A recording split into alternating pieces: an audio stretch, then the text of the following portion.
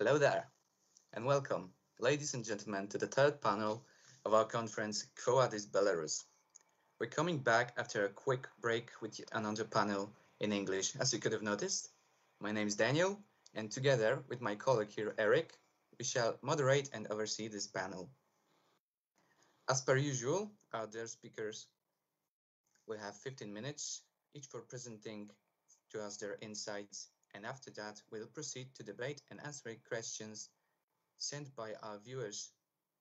We encourage you to comment and ask questions because what is science without a good debate? And today with us we have 6 fantastic speakers, starting with Dominika Kocoń from Jagiellonian University in Krakow with her topic COVID-19 in Belarus as a source of social dissatisfaction. Second speaker is Aleksandra Oczkowicz, also from Jagiellonian University, with a speech called Who Will Heal the Nation?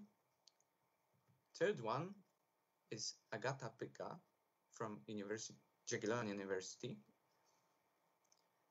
with our presentation called Long Live Belarus, Peace, Love and Strength, Symbiosis of the 2020 Revolution and Meanings Behind them. Fourth on our list is Adrian Misiak from Silesian University in Katowice. And his speech is called Human Rights in the Light of Belarusian Authoritarianism. Fifth one is Pekka Virki from University of Tartu with a speech called Geopolitics Deconstructed, comparing the popular uprisings in Belarus and Ukraine.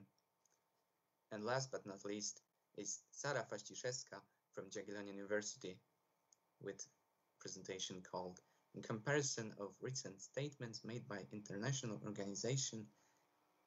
And that is all. Welcome everyone and welcome our viewers. So we can begin our panel with starting with Dominika Kocoń with her speech COVID-19 in Belarus as a source of social dissatisfaction. Okay, thank you for allowing me the floor, and good afternoon, everyone. And thank you very much for the possibility to participate in this interesting conference. Today, I would like to talk about COVID-19 in Belarus, and I would like to describe why the COVID-19 in Belarus may be called as one of sources of social dissatisfaction in this country. And now give me a second, I will show my presentation. Yes.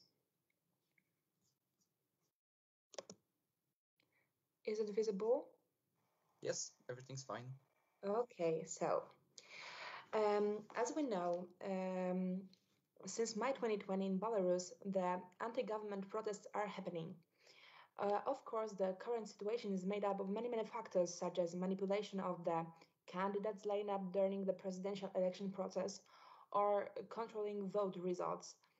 But however, it's also worth mentioning that the period of protests coincide with the coronavirus pandemic.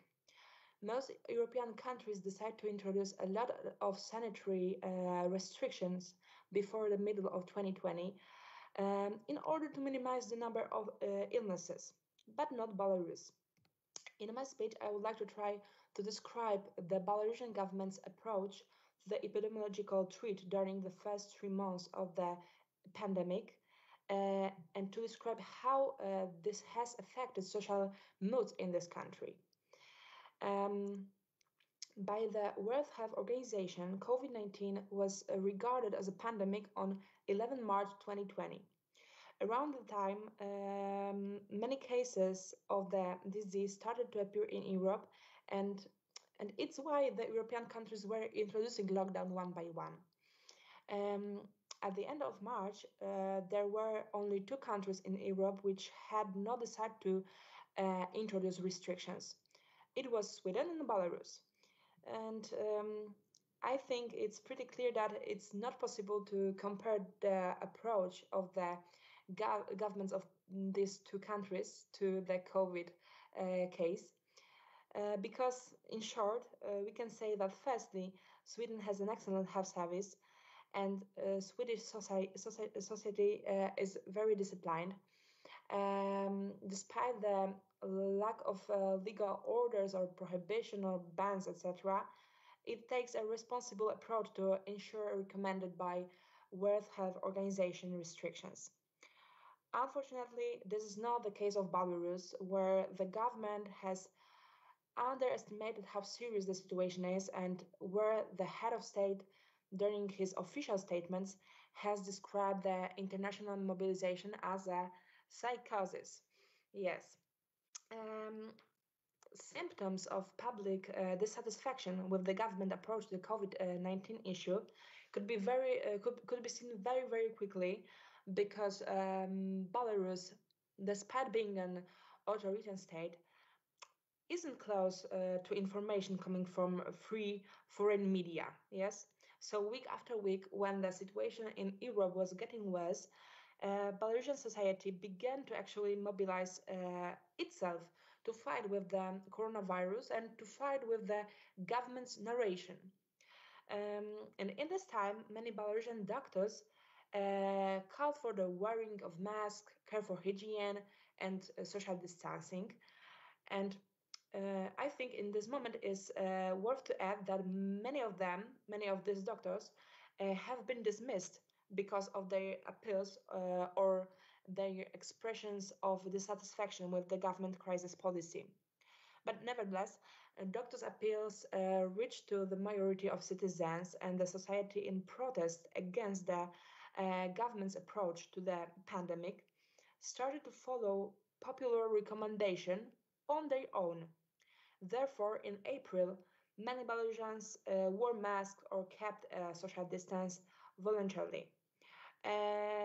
Moreover, many Belarusian parents also left their children home for the sake of their health.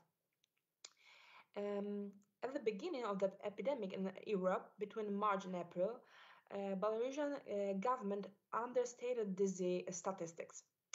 And this was mainly due to the low number of COVID tests, of course, as everywhere, but also because a number of people who came for help to doctors or hospitals with the symptoms of pneumonia were not tested, or were not even admitted to the hospital at all.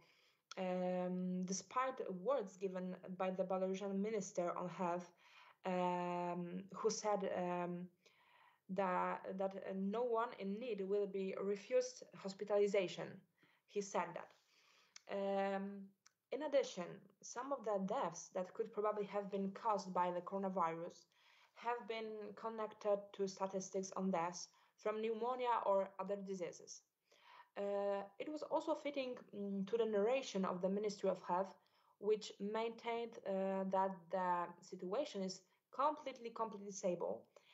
In their official speeches, members of the government emphasized many times the difference between mortality from COVID-19 and other diseases, like cancer, for example. And this way, they wanted to prove that the coronavirus is not worth fearing. It's also good to know that the isolation of people who could be potentially ill was not obligatory in Belarus. Any recommendation made to people coming to Belarus from abroad, no any other restrictions, in fact, in this country. Everything was totally voluntary, and any control of law enforcement do not exist.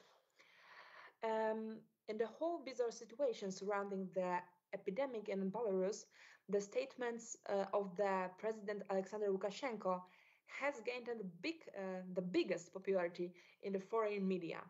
In the internet, we can find a lot of videos where Lukashenko speaks about the global psychosis and undermines the existence of the threat in words I do not see this coronavirus. The president has also given a few tips on how to increase immunity. Yes, these tips included, for example, regular use of the sauna, farm works, or of course decontamination with vodka. And in the international area and on the foreign internet, Lukashenko's statements were a reason for creating an avalanche of jokes or memes. And Belarusians were also aware of absurdity of the president's statements. But in addition to the humor, many Belarusian citizens saw Lukashenko's attitude as a threat to human health and life. And people have realized that Lukashenko can risk a lot to maintain his position in country. And by the way, it's good to know that government's attitude on coronavirus policy was not consistent at the beginning, because in March, the Minister of Health wanted a lockdown, but Lukashenko, who has his own theory about the pandemic, of course, opposed it. Yeah. The specialists in Lukashenko's approach to COVID-19 are seeing his fear for his position in Belarus. And probably the president thinks that if he admits that there is something that he cannot control, it could contribute to collapse of the myth of his, I don't know, greatness maybe. And it's good to know that this myth was being created in Belarus for many, many years. Moreover, Lukashenko feared for the economic downturn that had already affected his country in January 2020, because then the Belarusian GDP fell by 6 percentage points from the previous year. And a lockdown, of course, would mean a quarantine of the majority of citizens, and in consequence, a reduction in domestic production. And in my opinion, it's something that the Lukashenko's government was trying to avoid.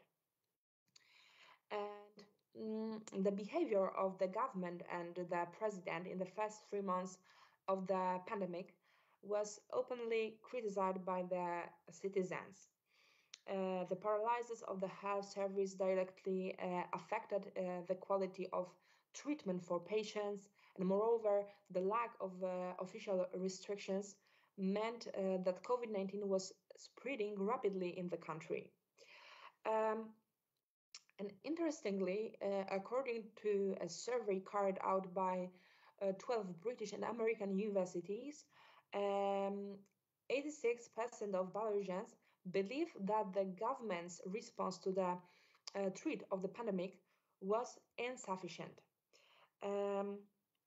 Yes, and today, more than 6 months after the start of demonstrations in Belarus, we all know that Lukashenko's approach to the epidemic has weakened his image even more, in fact, because many people have seen the absurdity in which they have to live.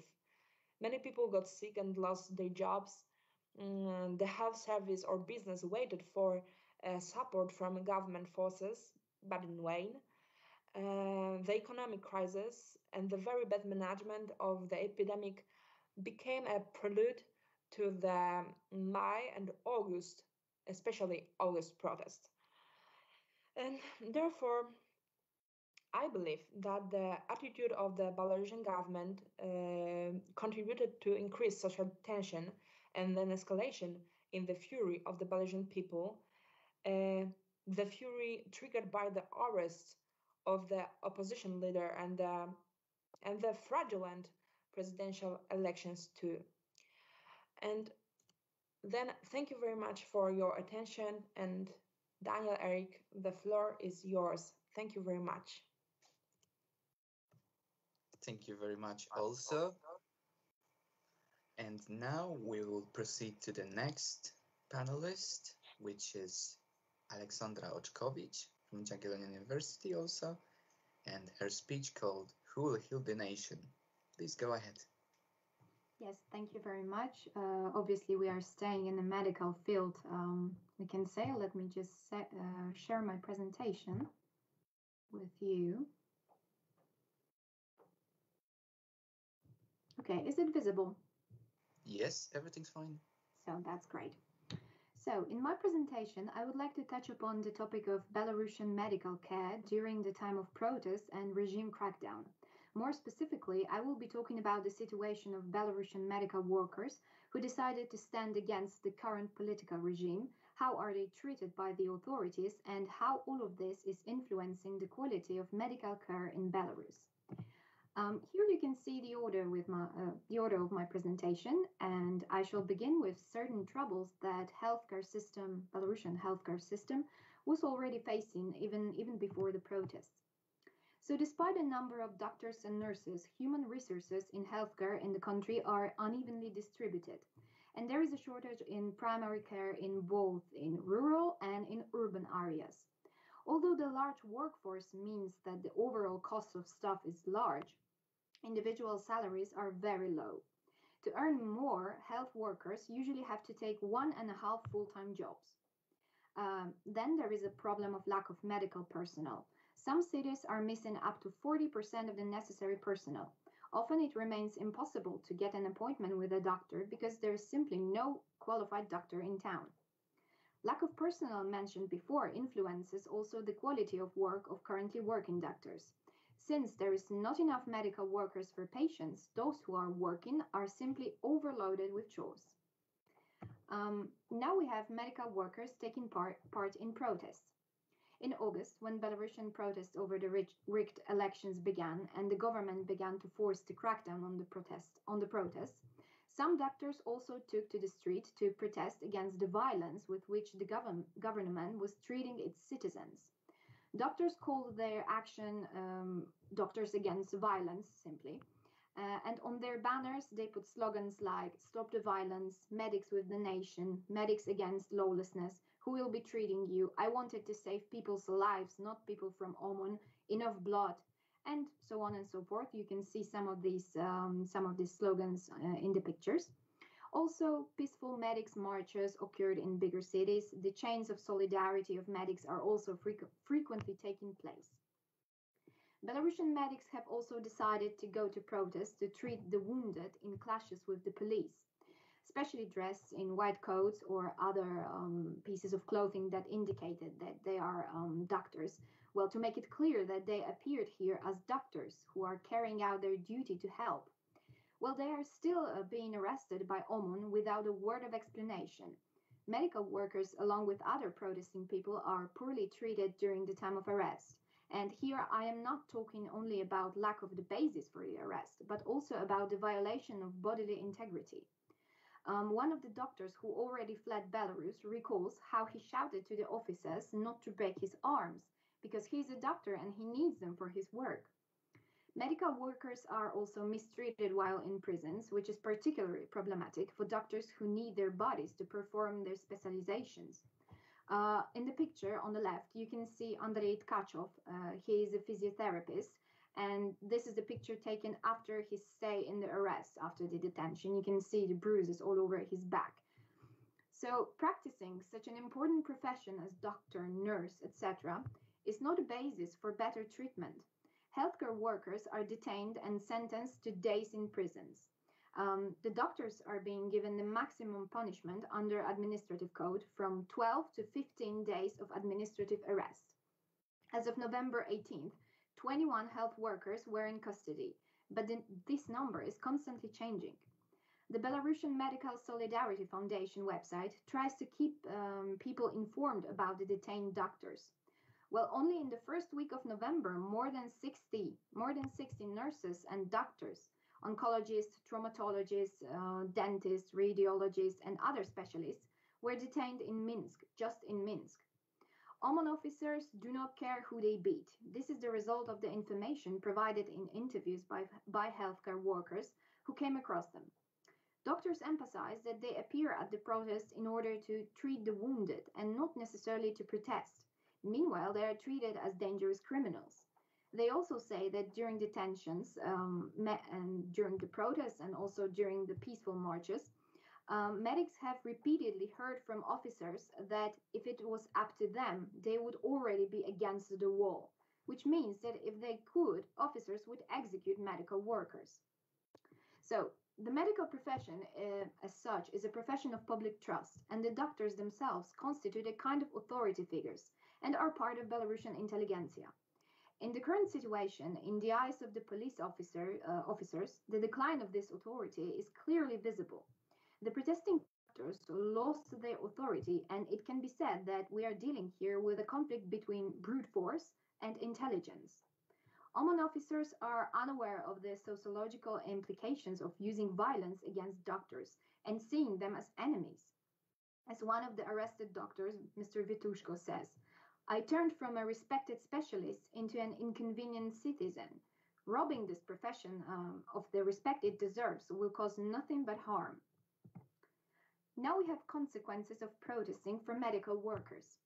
Medical workers are being fined, fired from their jobs, and medical students, are being expelled from medical universities for exercising their civic duties in their free time. It is very important to notice that they are doing all of this during their free time. During protests, peaceful marches, chains of solidarity, medical workers are brutally arrested. What usually follows it is jail time. This causes extreme disorganization of the work in the hospitals. Work of clinics or wards is totally blocked. Admissions to certain wards, for example, maternity, are totally suspended. Also, there are changes in the operating schedules as there are simply no doctors who could carry them out. So instead of treating the appointed patients, specialists sit in arrest. Pre-arranged patients find out that the doctor is missing. Hospital staff tries to redirect them to other facilities for the examination, but this increased the workload for doctors who are still working, causing them to be exhausted and increasing the risk of medical error. Next is the problem of dismissal of doctor specialists. The situation here is much worse because these doctors are unique and it is very difficult to replace them in Belarus. The arrest or layoff of specialists in specific fields will undoubtedly have an impact on healthcare and worsen its condition. During the trials of medics, phrases like "there is no one to replace this doctor," "he or she is highly qualified specialist" can be heard very often, but these do not affect the decision of the judges. They will still get the administrative arrest. Well, patients lose the most from this situation. And, well, such approach will result in more long-term consequences also. Medical workers are leaving the country as they do not feel safe in Belarus. For example, Poland took steps to attract Belarusian medical workers, beginning with the Polish Ministry of Science and Higher Education, which published a letter from Wojciech Maksymowicz to foreign students and scientists with a special message to citizens of the Republic of Belarus. The letter contains the main information on 8 programs aimed at attracting Belarusians to Polish universities. Such a move is of colossal importance because Belarusian medical students do not want to stop studying. It is clear, however, that if they do not receive education in their country in accordance with their consciousness, they will decide to end their education in another one, because countries like, for example, Poland, provide such an opportunity. In addition, on December the 1st, an amendment to the ordinance of the Minister of Development, Labor and Technology is to come into force in Poland, which exempts Belarusians, including, of course, doctors and nurses, from the obligation to obtain a work permit. In Poland, the basic problem for healthcare workers from Belarus was the long and complicated procedure of diploma nostrification, but it is to be simplified with the help of the so-called COVID law. Thanks to this, Belarusian doctors and nurses will be able to work with the consent of the Minister of Health without fully recognizing their diplomas. And by the way, the work agencies are informing right now that they already have some people from Belarus, some doctors and nurses who are willing to work in our country. Poland obviously is not the only place where Belarusian medical workers want and might migrate. Medical workers who left the country long before this situation are noting that their colleagues start asking questions about the recognition of diplomas and conditions of work in countries like Spain or Germany. Sources inform that people who weren't thinking about leaving the country before are triggered by the current situation to start searching for other opportunities. So recently, more and more young medical workers are learning German or Polish in order to boost their chances in foreign job market.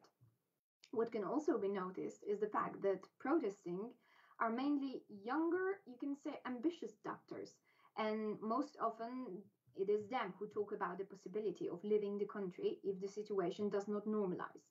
Of course, it will be a brain drain for Belarus. One might ask himself what is how the Belarusian government will react to such a behavior of medical workers. And of course, there is an answer from the government.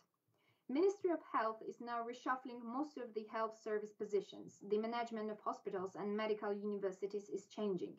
One can ask whether this might be a new strategy for the fight with coronavirus, but it is very doubtly. But I would personally doubt it, since people who have undergone these changes were usually the people who did not support the authorities, and also these changes are very abrupt. So it is clearly political.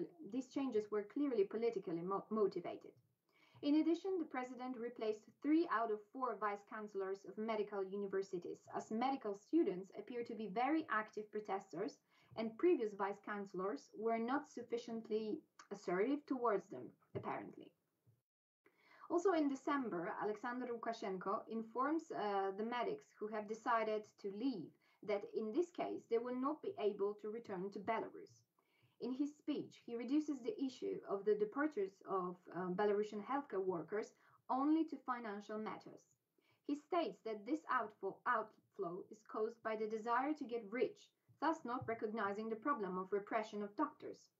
This is an obvious simplification of the problem, because the previously mentioned problems of low wages in the healthcare system has already occurred before, but at this point there is also the issue of repressing this group for performing their civic activities. At the end of the speech, he adds that this is not a threat but only information, which, considering the whole situation in Belarus, sounds not very convincing and certainly did not reassure the healthcare workers who still remained in the country. He also claims that, speaking of the impossibility of Belarusian doctors to return to Belarus, he means that they work there and earn a lot of money there, and that they come to Belarus to obtain state-subsidized services. He says that the bitter truth is that it is those who live in Belarus who pay for these services. These doctors do not. So doctors, in fact, prey on the Belarusian nation. In this way, by the force of propaganda, doctors are turned into parasites who rob their own people first. Second, they are portrayed as egoists who left their own nation for money alone.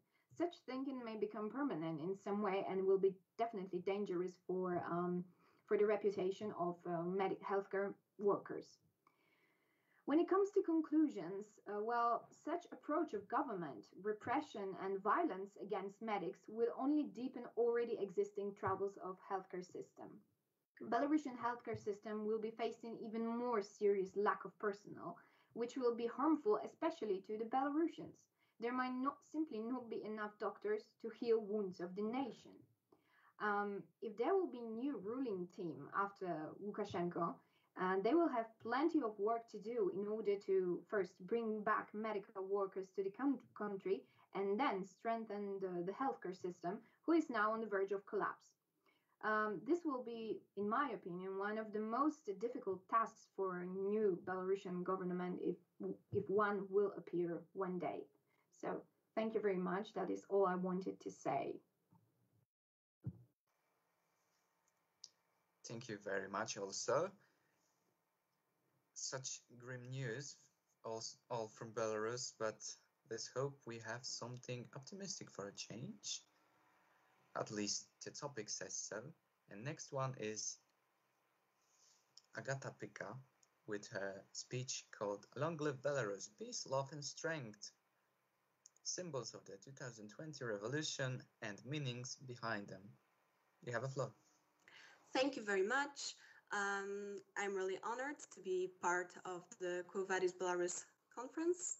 And right now, I will talk a little bit about symbols. But before I start, please let me know if the presentation is visible. Yes, it is visible. Amazing. So, for starters, here's the ABC of my presentation. Here are the symbols that I will focus on, because every revolution has its symbols. From the historical French guillotine to the Georgian roses or the orange color used in Ukraine. And symbols may seem somewhat irrelevant, especially compared to the political significance of protests and revolutions and the danger that they pose. But in fact, symbols play a very important, a key role in two things. First of all, in uniting people during protests and revolutions. And second of all, in sending a simplified message to the outside world to sort of market the revolution and give it a name, give it a symbol. And that's why today I would like to analyze the symbols of the 2020 Belarusian protests and explain meanings behind them and their significance. So let's start with F, like flag, or rather two flags, because as you can see, we've got both the government's flag here and the opposition's flag. The government's flag is the red-green flag with an embroidery on one side, and it has been introduced in 1951. As explained by the Belarusian historian Alexandr Bystryk, red was the color of revolution and green was for nature and life. They picked a folk ornament because the Soviets saw Belarus as a nation of peasants. This flag has actually been exchanged into the opposition flag at some point. So now let's focus a little bit on the red-white flag. It has a longer history because it has been introduced as the flag of the short-lived Belarusian National Republic in 1918. And then, when Belarus won independence from the Soviet Union, it was readopted once again in 1991. But then, unfortunately, shortly after Lukashenko came to power in 1994, he held a referendum, and based on this referendum, he changed the flag once again, returning the old red-green flag with slight modifications, because he got rid of the communist hammer and sickle and changed the embroidery a little bit.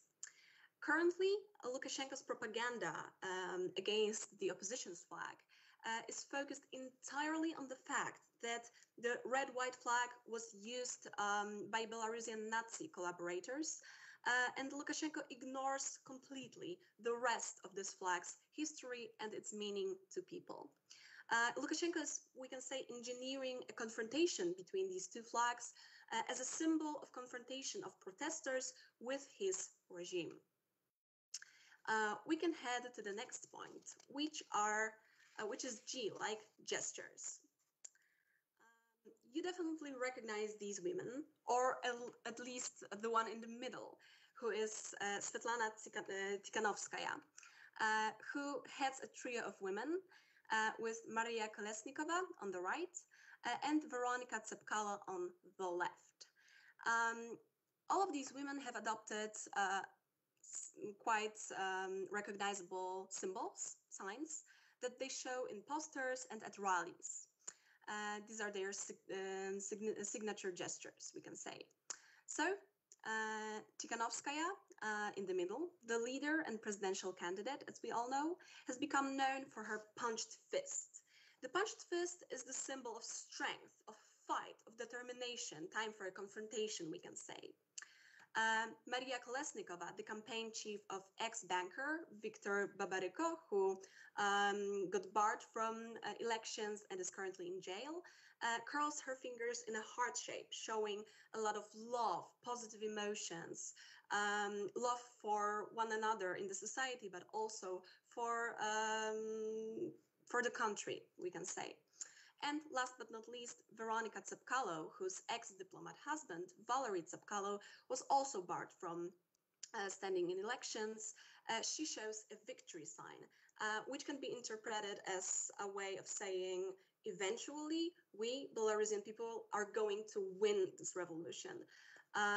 Also, the victory sign can be seen as the sign of peace, which is yet another way to highlight that the revolution, the protests are supposed to be peaceful. People don't want any bloodshed. This is a peaceful revolution. And these gestures, obviously very catchy, have been adopted by demonstrators on the streets of Minsk and elsewhere. Here you have two more pictures, one during a rally and the other one during a meeting with the press. And let's head to L, like Long Live Belarus, which is the motto used by protesters, used by the people, that is aimed at awakening a sort of national civic sense, a sense of consolidation of the Belarusian people in order for them to protect their freedom, their independence in the country, as well as their language, their history, their symbols, such as the flag, and their national culture. This slogan, Long Live Belarus, has been in use since the 19th century, and on the screen you can see that it's also it's not only used in English, but obviously you can see it here in the European transcription and the original one, Żyje Belarus. Next we've got N, like Nina Baginskaya. You can recognize this woman from the poster of our conference. Nina Baginskaya is a 73-year-old woman who has been arrested a dozen of times over the years for displaying the opposition's flag in public, which is illegal in Belarus.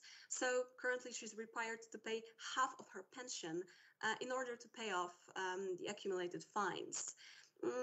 And she was present in the streets during the 2020 protests as well. She's very active, and here you can see the picture from our poster that represents Nina Baginskaya.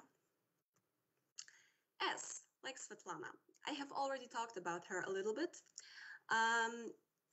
This woman decided to run for president after her blogger husband, Sergei Tikhanovsky, was jailed and barred from contesting in the elections. What made her so special and what accounts for her success is that she's not from the elites. She's an English teacher and interpreter, and she has 2 children. So her background is clearly associated as part of her success within the society. People accepted her as she seems to be one of them, unlike Lukashenko, and she is the symbol of change, of something fresh. She's a brave woman ready to take matters in her own hands and make her country a good democratic place suitable for people to live in. What's the Belarusian revolution without Telegram, guys? Telegram is a free cross-platform and cloud-based app for communicating. It allows encrypted calls and chats, making it safe for protesters to communicate with each other without being tracked. It was launched in 2013, and since then, especially during the Belarusian protests, it gained a lot of popularity. Actually, 5 days ago, Telegram announced that it had reached about 500 million monthly users worldwide. Why monthly? Because Telegram allows you to create an account for 1 month or longer if you wish, and after the time that you choose, the account gets destroyed for your safety. So, thanks to Telegram, Belarusians don't have to appeal to major information channels, which obviously are the source of Lukashenko's propaganda. Thanks to Telegram, almost every neighborhood in Belarus, all local communities have their own channels today through which they can formulate their own agendas. And I believe that through the Belarusian protests and the vast usage of Telegram, it got more popular even within the Polish society and started being used during female protests related to abortion rights recently in Poland as well. And now, speaking of women, the Belarusian revolution would be nothing without them, as they showed an amazing sign of unity and determination together and played a crucial role during these protests. They often dressed in white as the symbol of purity, peace, lack of violence. And they marched the streets together, holding hands, chanting songs and slogans, often carrying flowers, as you can see in the pictures, gathering together and protesting against the regime, showing that strength also lies in this delicacy, we can say. And they also confronted the police together by forming live human chains, holding hands together, and blocking other groups of people from the police, protecting them. They also handed flowers to the policemen as a sign that this revolution goes way beyond regular animosities between people. And they played a very important role in these protests, in this revolution. So to summarize, what did these symbols account for? First of all, definitely huge determination of people, because the scale in which people in Belarus used these symbols was huge. You could see flags everywhere, portraits of Nina Baginskaya. The gestures were repeated frequently, and people continued to protest for weeks, for months, and they still do. Also, these symbols show a clear will to create people's own legitimate government and democratic country, finally. Almost on every step of the way, people highlighted that these were peaceful protests. The flowers, the white color, the songs that they sang shows that they're here to be better than Lukashenko, not use any violence, but to peacefully fight for what they believed in. And last but not least, these were incredibly progressive protests. First of all, the main symbol of them was Svetlana Tikhanovskaya, a woman ready to take over Lukashenko's regime, to be the head of the country. And not only her, but all the women who took part in protests were a very strong feminist sign, feminist symbol of these events. So thank you very much for your attention. Here are the sources that I used to present, to create this presentation, and the sources of the images. And I believe that's all. Thank you so much. Thank you very much for your speech. And now we have some hope to cling on to as we proceed to the human rights in the light of Belarusian authoritarianism by Adrian Misiak from Silesian University in Katowice. Please go ahead. Hello, everyone. First of all, I want to say thank you for having me. This is really important, I guess, to speak about the problem in Belarus, of course. My presentation is about the human rights in Belarus. As you'd say by reading the title of my presentation, but we should first start. Of course, just give me a second to open my presentation.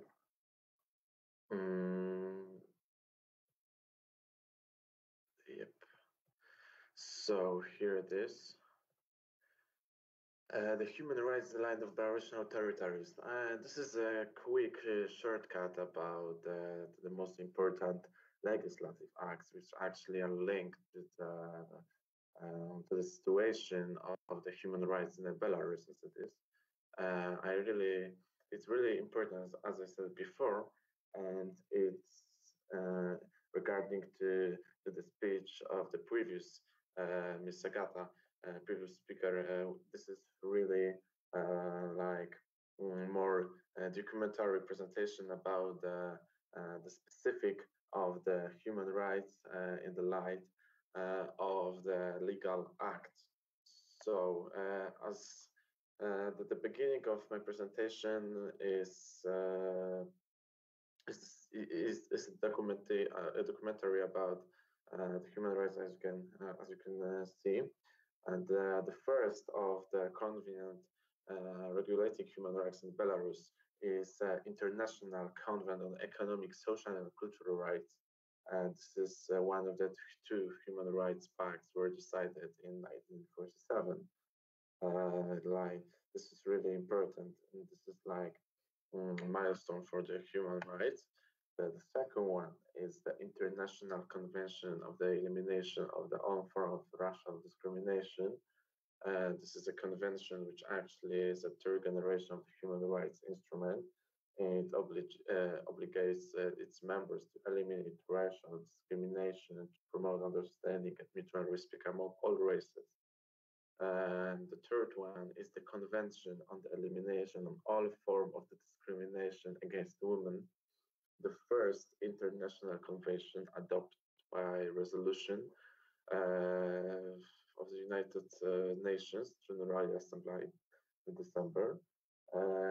All these conventions and legal acts are quite significant since the Belarusian government actually signed it, and the Belarusian government in the image of the Lukashenko, and this is the image of the Lukashenko. So actually, from the 90s, it's completely the same. It haven't changed for a while. So it's really important and still exists after all. The fourth is the International Convention of the Civil and Political Rights. The treaty was actually adopted as a result of the United Nations Conference in New York, as you can read, in 1966. All these convenant legal acts and so on refers to current the timeline, as it's really referred to current time. Besides the fact that it actually was signed many years ago, but they still have a power to be the basic tool for the people to fight about the rights of the human being. The International Convention Against Torture and Other Cruel, Inhuman, or Degrading Treatment of Punishment is also signed by the Belarusian, was actually signed by the Belarusian government. So it's also important. There is the Convention on the Rights of the Child. This is an international convention adopted by the General Assembly on November 20. The convention actually guarantees the rights of the child regardless of the color of the skin, and the convention requires the right ensuring to be guaranteed without any discrimination. There is also the Convention on the Rights of the Person with Disabilities. The Convention on the Rights of the Person with Disabilities United Nations International Human Rights Treaty aimed at protecting the rights and dignity of people with disabilities. Parties to the convention are committed to promoting, protecting, and ensuring the full enjoyment of human rights by persons with disabilities. And the last but not least, I guess, there is the Constitution, which actually provide the human rights in the Belarusian society. It seems to be strange, but actually it is indeed. So the human rights are guaranteed by the Constitution of the Belarus and are mentioned above all the mentions in the chapter, the second chapter, the person, society, state. So this is the basic law which actually guarantees civil, economic, social, and cultural rights, and it's really strange. There is many cases which actually shows that this is just a piece of paper without any power indeed. There is the institution, the organization actually, which is called Legal Transformation Center, which is the leader of the organization, Lena Panchenkova. She is actually a Russian woman who has been dealing with the human rights violation in Belarus for almost over 20 years. The activist was expelled from the Belarus. This is really funny because the pretext of getting rid of her was the exceeding the speed limit several times of the road, and she was expelled from the Belarus. It's beyond my comprehension, actually, but this is true. As I said before, the Panchenkova is the head of the organization Legal Transformation Center, which actually advise other Belarusian non-governmental organizations on the legal issues and respond to the human rights violations, which actually are pretty common in Belarus, especially in terms of the current situation of the Belarus linked to the election and so on and so on. The other excuse me, the other situation actually worth to outline is the organization and the situation of the human rights in organization Viasna. The leader, the Ales Bialtański, is a Belarusian social activist and human rights defender. He is the director of the Center of the Defense of the Human Rights. He was twice nominated for the Nobel Peace Prize. The Bialtański was arrested in August 2011 and sentenced for 4 years in the prison. And Amnesty International consider him as a prisoner of the conscience. What is actually said in the world about the human rights in the Belarus? The Council of Europe says there is a serious problem with the human rights in Belarus. The Freedom House says that the Belarus has the most enslaved internet in Europe. United Nations, the independence of the media in the Belarus is impossible. Amnesty International, against the next death penalty in the Russian pace. The Belarus is not yet fulfilling its obligation to hold democratic elections. The Human Rights Watch. There are no systemic change that shows a readiness to improve the human rights situation. And of course, there is the U.S. State Department, which actually says that political interference and the lack of independence is really important. It's really seeing in the Belarus. The elections are really interesting also, since on July 10th, 1994, Alexander Lukashenko was elected for the first time, and he won 80% of the votes in the whole number. But since then, there is no other presidential or parliamentary elections or referendums in the Belarus, and he has the power from the 90s, and he's still strong, or maybe even stronger than in the past. So What's about the censorship in Belarus in the light of the terms of the human rights? There is a freedom of speech guaranteed by the constitution, as I say, but actually, according to the Article 32, the 33rd of the Constitution, monopolization of the media by the state, social association, or individual citizens as well, and the censorship is not allowed.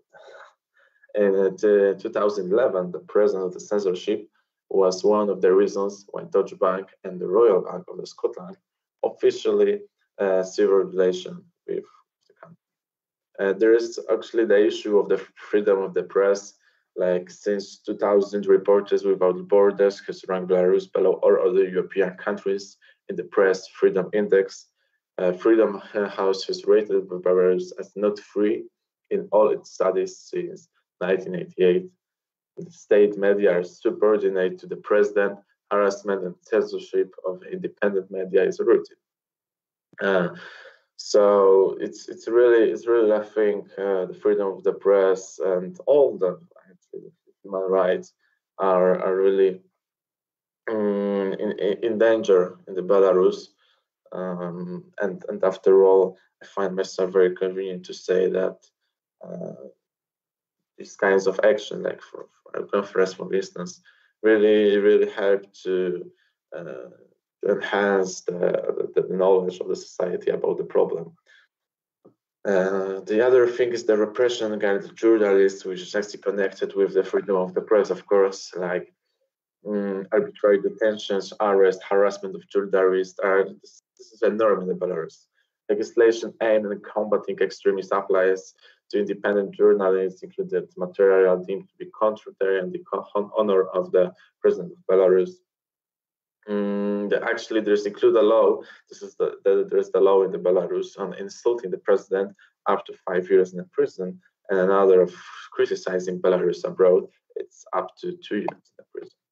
There is also the repression still goes. The state will maintaining a monopoly of the media of the internet, as well as the distribution and printing system, for example, limits not only Belarusian independent publication, but also the work by the foreign media correspondents.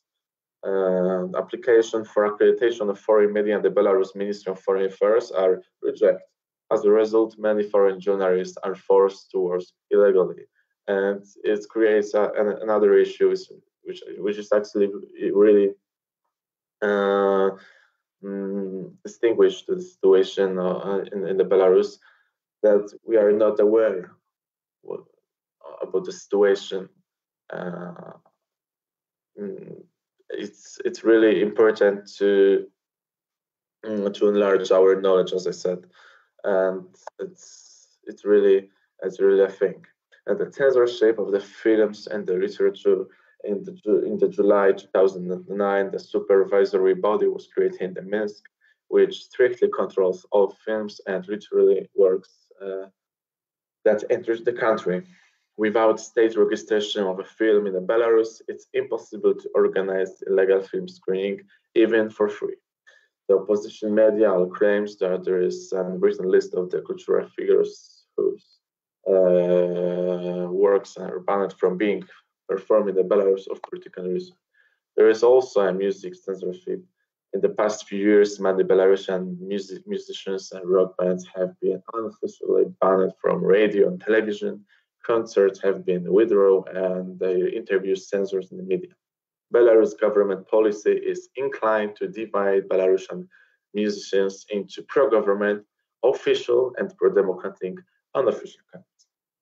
There's also economic barriers, and many other things that actually stop from making music and making journalistic job, and it's really hard to pass through.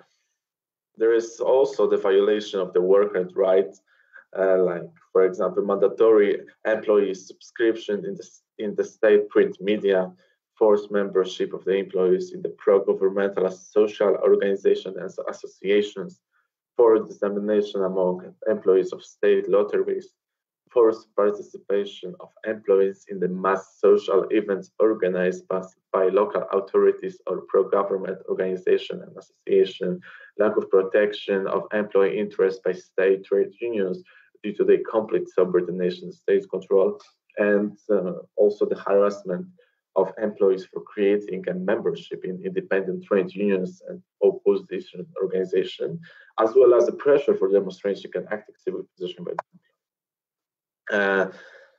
there is also the problem, the death penalty in terms of the human rights, since the Belarus is the last country in Europe which actually still imposed and carry out the death penalty. So in 2015, for example, there was at least 2 death sentences.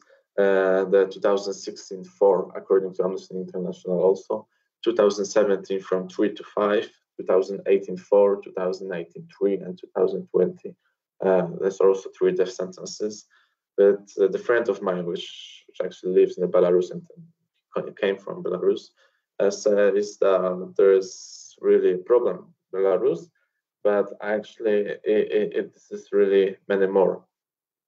For example, for the local environment, and this is everything for. This is everything, and I hope that they like it, and thank you for your attention one more time. And this is the sources. Thank you. Thank you very much. And now we proceed to the next one, and the next panelist is Pekka Virki from University of Tartu with his speech, and it's called Geopolitics Deconstructed, Comparing the Popular Uprisings in Belarus and Ukraine. Please go ahead, you have the floor. Yes, thank you. It's an honor to be here. Can you see my presentation? Not yet. Okay, just wait a little bit. Can you see anything? No. Okay. Not at this moment. Try to share it again.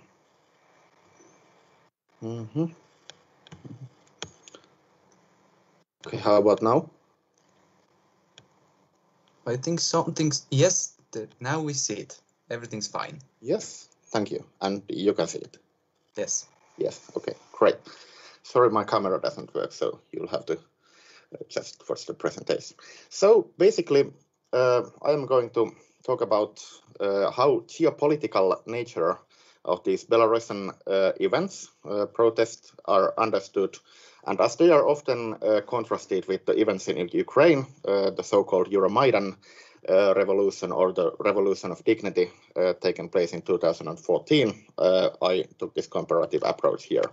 And first I'm going to provide a short literature review about this geopolitical nature and geopolitical position in terms of identity and Lukashenko regime legitimization and so on. And then there is the empirical part of my presentation, which will consist of analysis, qualitative content analysis of these official documents provided by the European Union and the United States of America, and 2 prominent Western think tanks. First of all, the Jamestown Foundation, and secondly, the Atlantic Council. So basically, the official line endorsed by everyone, the opposition leaders of Belarus, the European Union, and the US officials, is that the protests in Belarus are not geopolitical. And as mentioned, they are often contrasted with the Ukrainian events, which are with no further explanation, seen as geopolitical. I approach this topic through the lenses of critical geopolitics, which is a theory built on Foucauldian presumption that as any concept, geopolitics is subject of discursive act of framing or reframing the reality itself. And therefore, there is no geopolitics as such, but it's a question of definition and reframing of the concept. And when you hear all these policymakers talking that these are not geopolitical, at least for me, it sounds that they are trying to say something that they are not able to reframe otherwise. And that's used as a code for something. But what is that? That's the question here. Also, I'd like to make you familiar with the concept of geopoliticization, which is directly derived from the Ole Weber's famous securitization theory, that which means the discursive construction of an issue as a geopolitical matter. And there is this competition between different institutions, experts, and so on, all the way going that how the events in Belarus, and this case, for example, in Ukraine too, are presented. And that's reflected in every debate. And I used the definition or these three criteria presented by David Cadier in his article about geopoliticization of EU's Eastern Partnership, and Belarus is, of course, an important part of that project too. There's three criteria that have to be fulfilled, more or less, for a matter to be geopolitical, according to him. First of all, it should project or seek to deter hard power. So basically, the clearest example of hard power is military matters and strategy.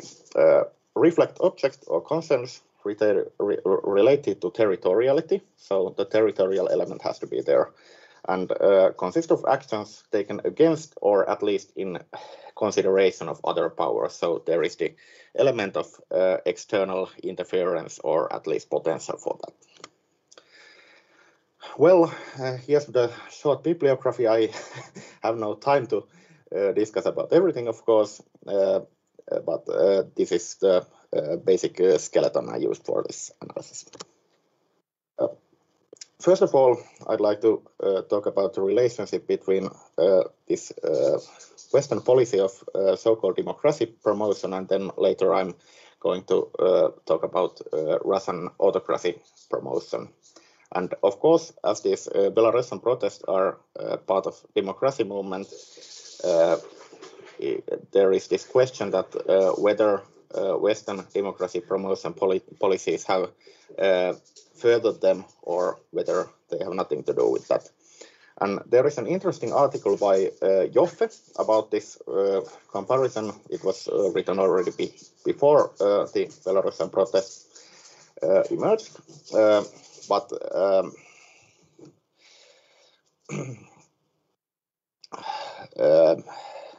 I wouldn't take it too seriously, but it provides some interesting points that make the dividing distinct Ukraine from Belarus, and especially in Ukraine, this both the Huntingtonian civilizational line and the geopolitical competition are seen as going through between the regional fragmentation, and in Belarus, this regional fragmentation is absent.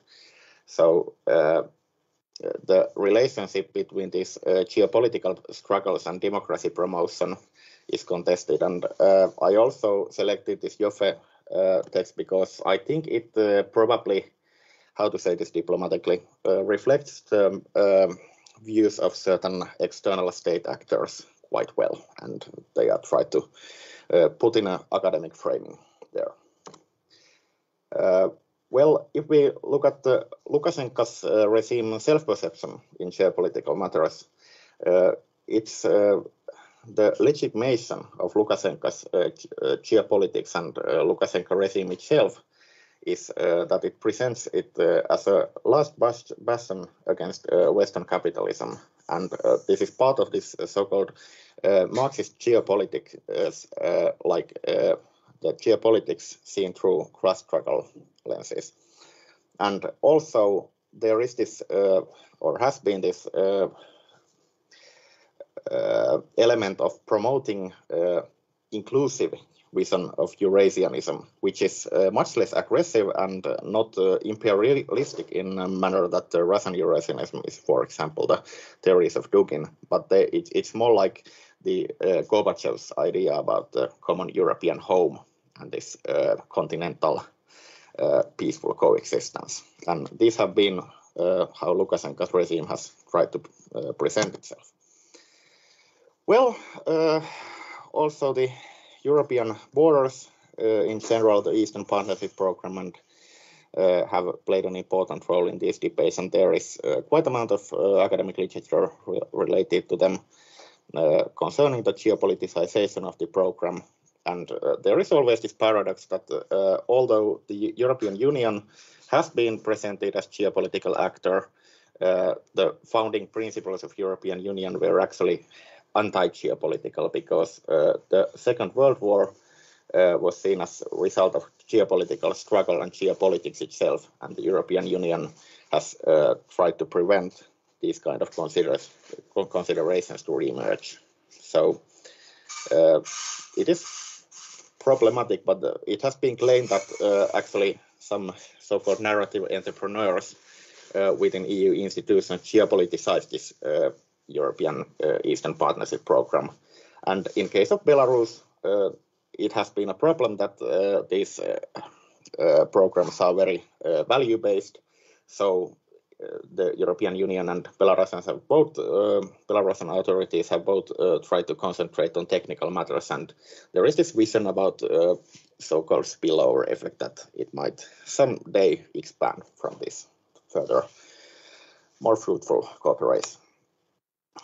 Well, one of the most important and interesting perspectives is provided by Kolsto, which is the claim that the Russian autocracy promotion in its neighborhood is actually motivated by geopolitics itself, as it is taken for granted in Russia that democracies are more likely to turn westward. And he used as an example those de facto states like resulted from frozen conflicts, Transnistria and Abkhazia and so on, that they can actually enjoy more democracy in comparison to Russian satellites or other neighboring states and those Eastern Bloc countries during the Cold War, as they are dependent on Moscow in every case. So there is no need for Russia to interfere and promote authoritarianism in them, because their statehood itself is tied on Russia. Well, if this theory is true, then it has a serious implication of Belarus and Ukraine, and to try to keep Belarusian development anti-geopolitical is very hard if we take the premise of Kolsto seriously. Again, the system of governance is important here, and there is this concept called post-triumphalist geopolitics mentioned by Natalie Koch, which is based on this idea that after the Cold War, it was not about economic systems anymore, but the Manichaean struggle of autocracies and democracies has taken the place in the world. And Belarus and Ukraine are, of course, in the geopolitical, geographical, and especially symbolic frontline of this struggle. And I say that when we see the Biden administration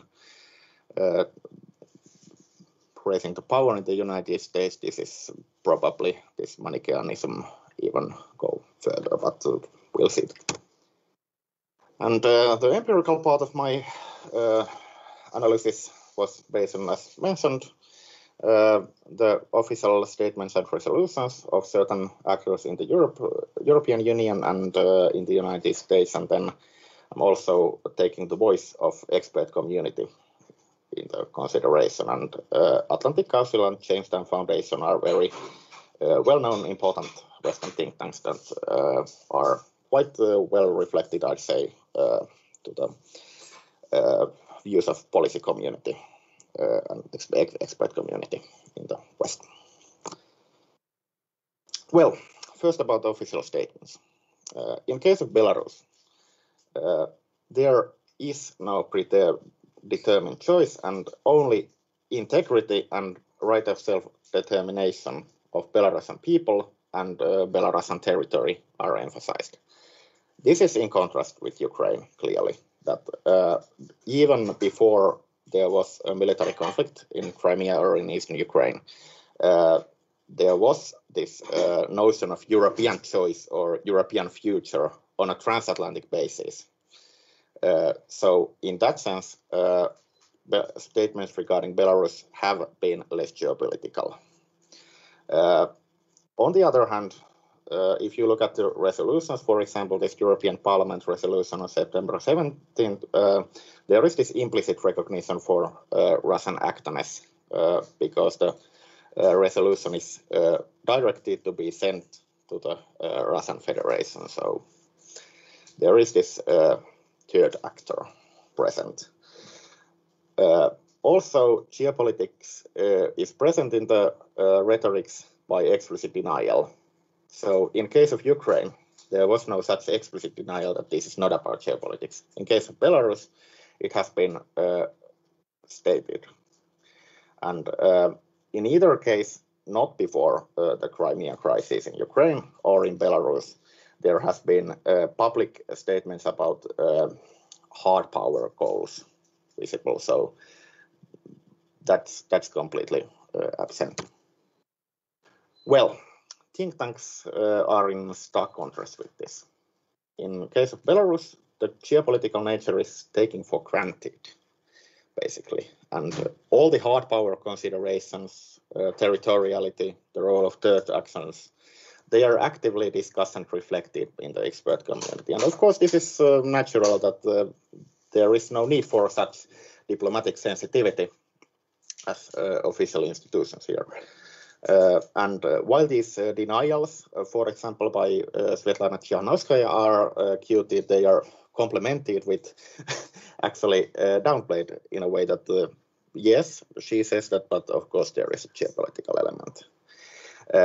And Belarusian nation building, like Ukrainian one, are presented in the context of in relation to Russian imperialism and Russian nation building, and even there is this repeated notion of continuing the Soviet collapse, which I don't know if that's not geopolitical, then what is? So Belarusian protests are seen as inherently geopolitical by these experts that I went through and this think tank material.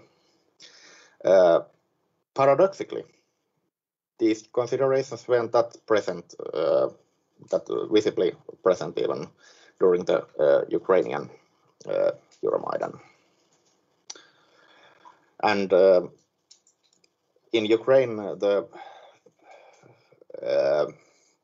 relationship between domestic reform and geopolitics was more openly discussed. In case of Belarus, it's not; it's more hidden. And just some conclusions. In case of Belarus, this diplomatic language is very carefully formulated, and there is this clear avoidance of geopolitical references, even going as far as explicitly denying this geopolitical nature. But there is a stark contrast between the official statements and the expert community. And that kind of distinction didn't exist during the Ukrainian uprising. If you look at the framework of geopoliticization, it is possible to see these expert statements as so-called geopoliticizing acts, but the officials had yet to adopt that view. And I'd say that on publicly stated level, they won't do that. And if we observe the three criteria mentioned in the beginning, projecting or seeking to deter hard power, territoriality, and the third actors, they are all applied for analyzing in Belarus events, and they are even stronger present than in the case of Ukraine. So it is very problematic to say that Belarusian protests and Belarusian events this year and the last year are not geopolitical. At least that's not how it is seen by Western think tanks.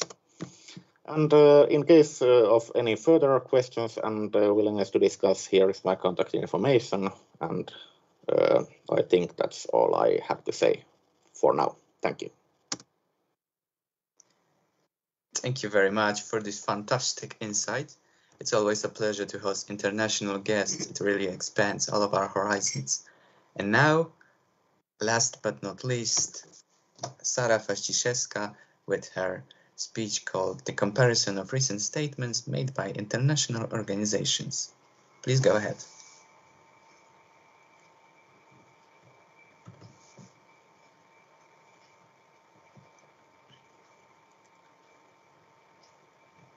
Sorry, I had some technical issues. However, good afternoon, everyone. My name is Sara Faściszewska, and I'm very grateful for giving me this opportunity to represent my academic work on this conference. My main aim is to make the comparison of various and recent official statements of international entities, speaking more frankly of international organizations, about the events in Belarus concerning the topic of human rights. So you can treat my presentation as an enlargement of issues which were mentioned before.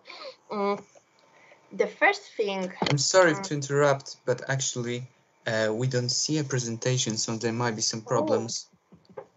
So wait a minute, please, because I don't know why. Sorry. It showed up for a second and it disappeared, so... Thanks, I will try again. I'm sorry. It's okay. And right now? Yeah, now it works. Everything's fine. Go ahead. Perfect. Okay. So to start with, I asked myself if the public statements which were made by international community were purely symbolic and consequently they dare the will to prevent any further escalation of the crisis. Or maybe simply I didn't understand it well and they did something to influence the development of the crisis, of the issues in Belarus. In order to draw your attention to this topic, I will make the comparison of two international non-governmental organizations, such as Amnesty International and Human Rights Watch. Then I will confront them with two intergovernmental organizations, such as OSCE, which stands for the Organization for Security and Cooperation in Europe. Then I will end my presentation with a few recent statements made by OHCHR, which stands for Office of the United Nations High Commissioner for Human Rights. However, furthermore, I will simply call them UNN Human Rights Office. So to start with Human Rights Watch, firstly, it is possible to read down here the statement made by Hugh Williamson, who is a director at Human Rights Watch of the region of Europe and Central Asia. He boldly declared that other international organizations such as United Nations and the Organization for Security and Cooperation in Europe should urgently set in motion inquiries to ensure that evidence is collected that could contribute to accountability for grave human rights violation. Then he continued that ensuring justice for victims and accountability for those responsible for human rights violation in Belarus is fundamental. So what we can learn from these statements? Because when one reads them for the first time, they appear to say nothing, to be purely symbolic. But then we have to think about obligation and capabilities of Human Rights Watch. Human Rights Watch is an organization who focus on investigation and reports on abuses happening in the world. So they simply collect data about urgent issues on the world. To guarantee and ensure the independence, they refuse governmental funding or other different kind of donations which could be not independent. However, they work is simply to make clear that the violation of human rights must not be accepted nor tolerated. They do not have any rights or legal obligation to go further. In other words, they are not a governmental entity to interfere in more direct way than make available the knowledge about recent human issues. So if we take into account the rights which they have done more than they could. Then we move to Amnesty International, which is another non-governmental organization. Actually, the work of Amnesty International can be divided in two groups. The first one is the submission of the briefing in accordance with the call for submissions issued by UN Human Rights Office. This is the first example of the text which you can read. So what have done Amnesty International? They have collected numerous testimonies which they selected from video footage, photographs, images, and medical reports. So they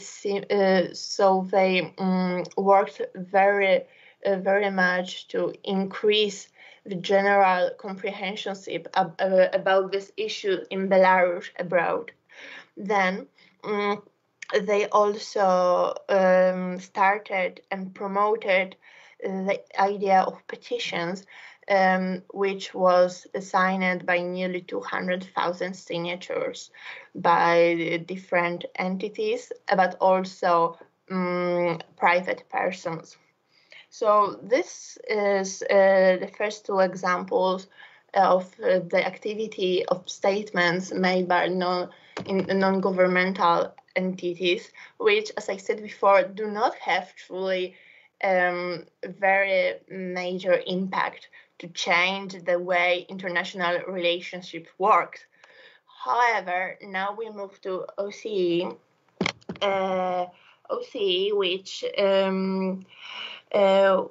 is the platform for inclusive dialogue and joint action, as it is possible to reach down of the Helsinki Final Act, which was the treaty which funded OCE. It is, first of all, OCE does not have any sanctions or different legal actions to criticize its members who do not fulfill the obligation towards human rights, because simply the fulfillment of this obligation is in good faith. So they could not exercise any legal measures against Belarus authorities. However, first of all, it is possible to read down the statement, which they clearly declared that Belarusian authorities have to meet the international obligation and OSCE commitments to respect human rights and fundamental freedoms. What is important to notice from here that the department which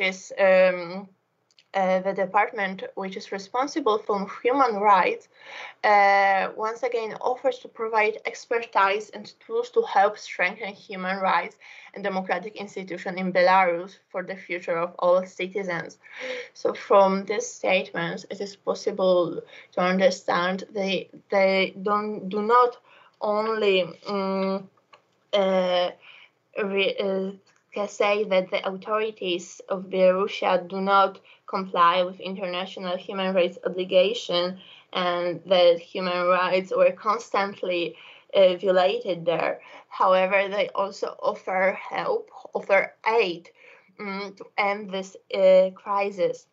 Then the second document is more than a document than a statement. It's fundamental because it's a report which offers a very broadened point of view about all these topics. As it was mentioned before, Human Rights Watch and Amnesty International work toward a more broadened accession to information, to objective information, and all this data collected by them was consequently used by OCEE to mark a legal framework about these issues. So all these crimes committed by the Belarus government and authorities won't be forgotten because they are written down in this regional organization. This report included and verified information about such matters as freedom of assembly, freedom of expression, and the media right to liberty and security, and moreover, lack of effective remedies. They concluded that the recent president election have been falsified and systematic human rights violations have been committed. It is very important because, as I said before, this is the first international organization which is governmental. So members of government or other countries take part in this assembly, and it equals to the acceptance that human rights were truly abused abroad. Then we move to UN Human Rights Office. First of all, they did not sincerely do much. They simply made firstly an urgent debate, which can be read in the first part of the slide, where we can read the statement made by Nadia Al-Nassif, who is UNA Deputy High Commissioner of Human Rights. It was held in September, and then we can read that I urge the authorities to fulfill their obligation under international human rights treaties. I encourage them also to engage in transparent, inclusive dialogue in place of violence, and to guarantee that there will be no reprisals whatsoever against those who contribute their ideas and demands. More was said in December by Michelle Bachelet, another UNA High Commissioner for Human Rights, during the intersessional meeting about the situation in Minsk. Michelle said that I regret to report that since the Council urgent debate on Belarus in September, there has been no improvement in human rights situation in the country. On the contrary, recent weeks have seen continued deterioration, particularly with respect to the rights of peaceful assembly. It appears that United Nations didn't do much, didn't influence in any way to calm down the issues which deteriorate in Belarus.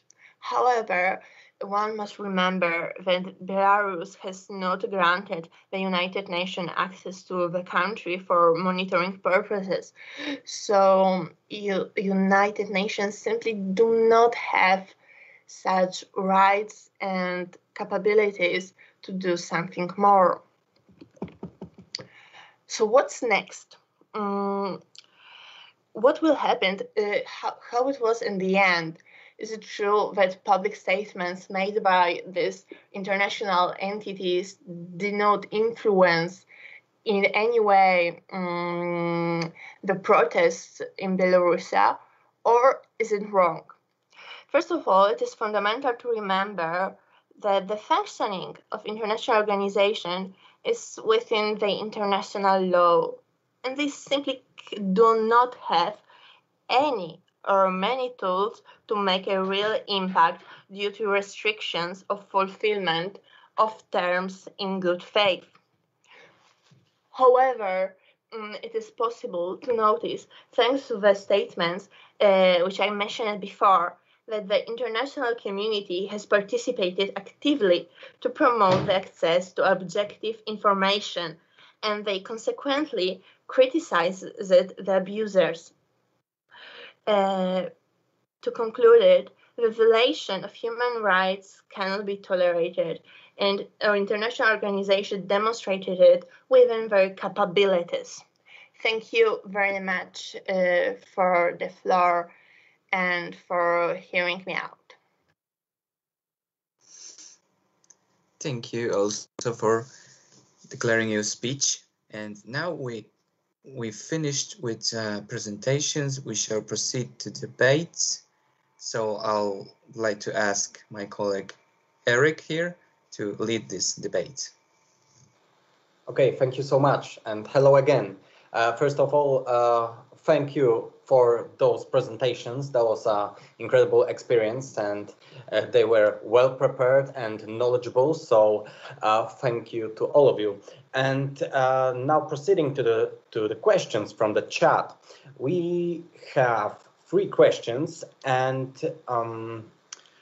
maybe I should do this like to read those 3 questions, and then we will ask who want to answer. Okay. So first question from Kacper. Is it possible that coronavirus may create a huge economic crisis in Belarus? Second from Veronica.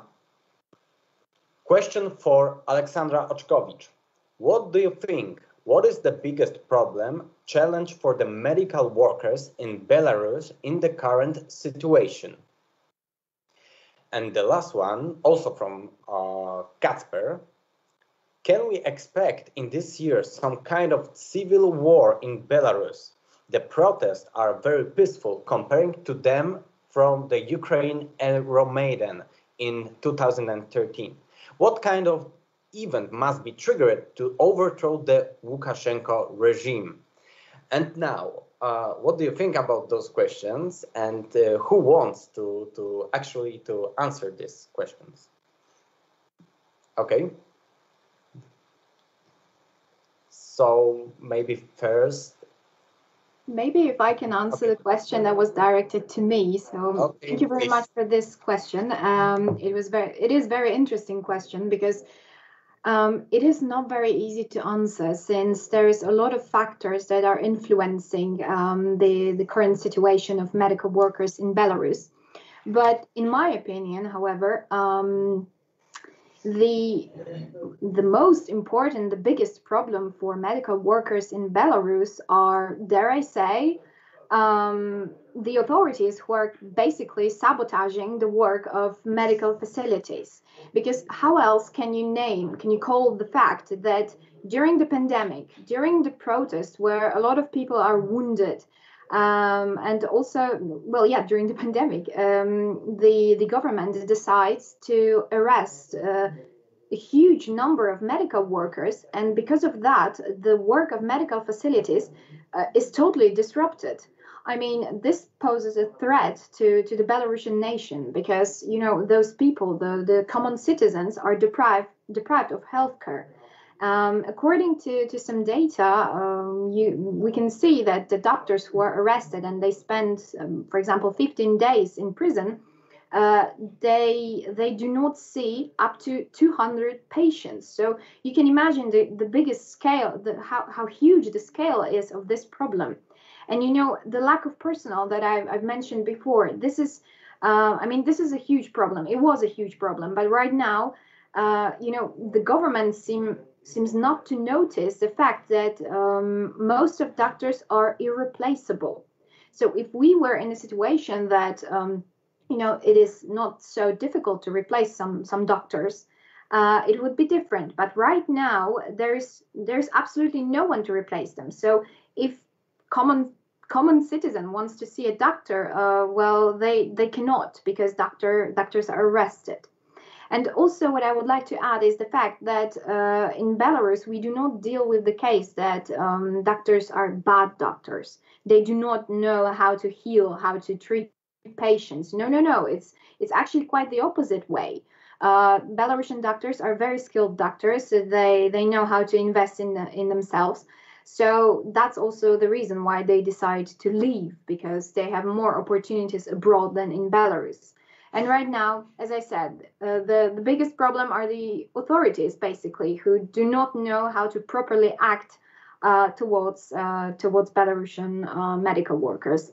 And one little thing that I would like to add, because I see that I forgot to put the list of sources at the end of my presentation. So if anyone would be interested in the sources, please message me and I will provide it to you. And also, I hope that I answered the question. If there are further questions, please ask. Thank you. Thank you very much. We are getting towards next question, which is, I will repeat it, okay? Is it possible that coronavirus may create a huge economic crisis in Belarus? So, I don't know. So maybe you will answer this question. For example, maybe our international guest from the University of Taru, is he there? Yes, I am here, but I don't think I am the right person to reply to the coronavirus question. I can just say that I think that it has already created, and it was a great element behind the uprising, but that's all I can say about it. Okay, so what do you say about the civil war in Belarus? Maybe this is the third question. Yes, I'd say that was probably for me. So, well, I cannot see the mechanism of eruption of a conflict that could be analytically described as civil war, because of course it is possible that in case there is a rapid regime change, and for example, it doesn't fit in the Kremlin's plans that they are trying to orchestrate some regional conflicts. But as mentioned, there is no such regional fragmentation in Belarus that there is in Ukraine, and that's quite well documented fact. And also, if you think about civil war against Belarusian authorities, or those brought from Russia to act on behalf of Lukashenko, what would be the other side? You could say the other side is civil society, but what would be the physical force behind them?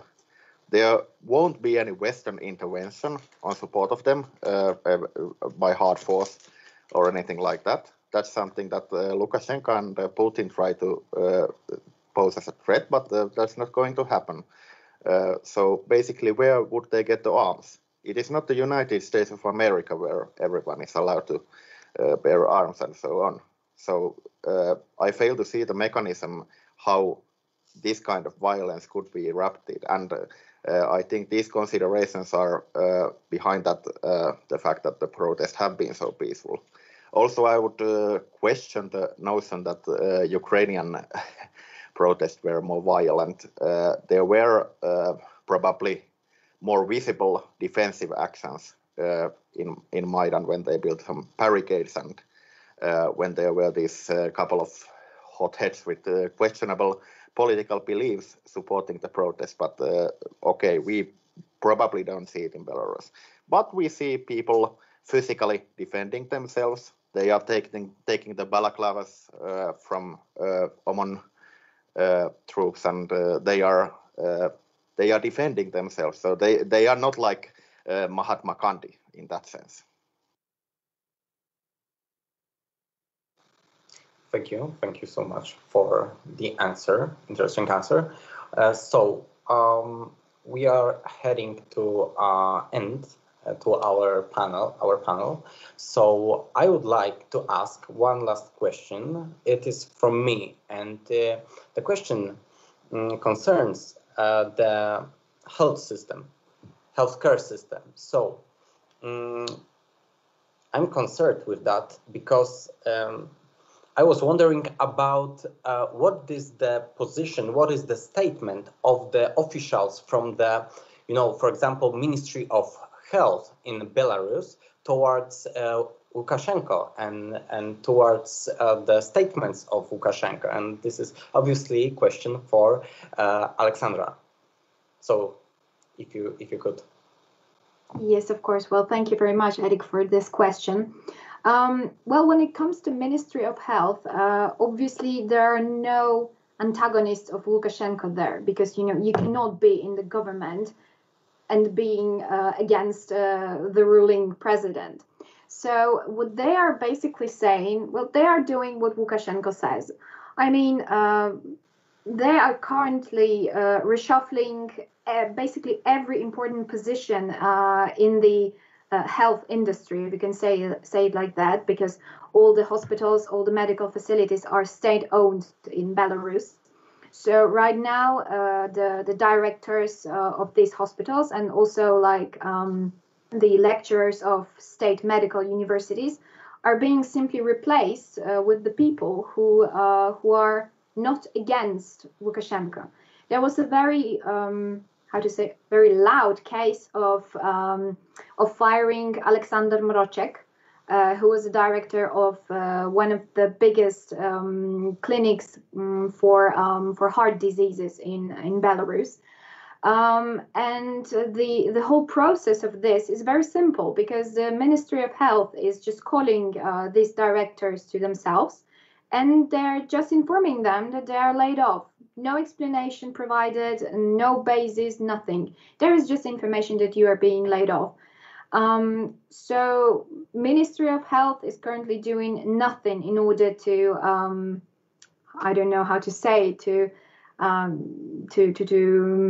stop the violence against the doctors. Basically, they do not even they do not even recognize that there is a fact of violence against doctors. So Ministry of Health could be called as the bad guy here also, because they do absolutely nothing to protect the doctors, and they are not also they weren't very great in managing the pandemics in Belarus, as the first speaker used to she was talking about it. So the pandemics in Belarus wasn't also very well managed, and I would say that that's kind of the fault of Ministry of Health.